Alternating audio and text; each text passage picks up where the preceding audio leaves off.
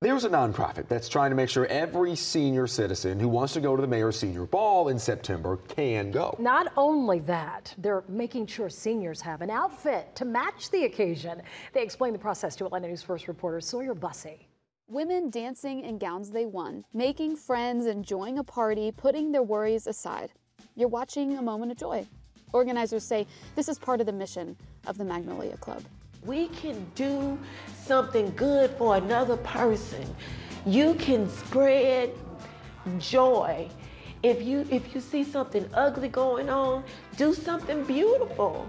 The Magnolia Club is an initiative of the nonprofit Stimulate America. They tell me they wanted to create a safe space for seniors, a place that would help combat senior depression. They're dancing, they're socializing, meeting new friends, they're coming out of their house.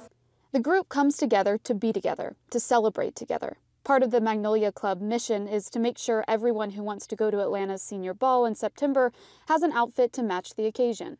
It means a whole lot because I don't remember winning anything in years. That's what's happening here at Overture Buckhead South. Some women are winning gowns and some men are winning vouchers to go shopping and pick out a suit.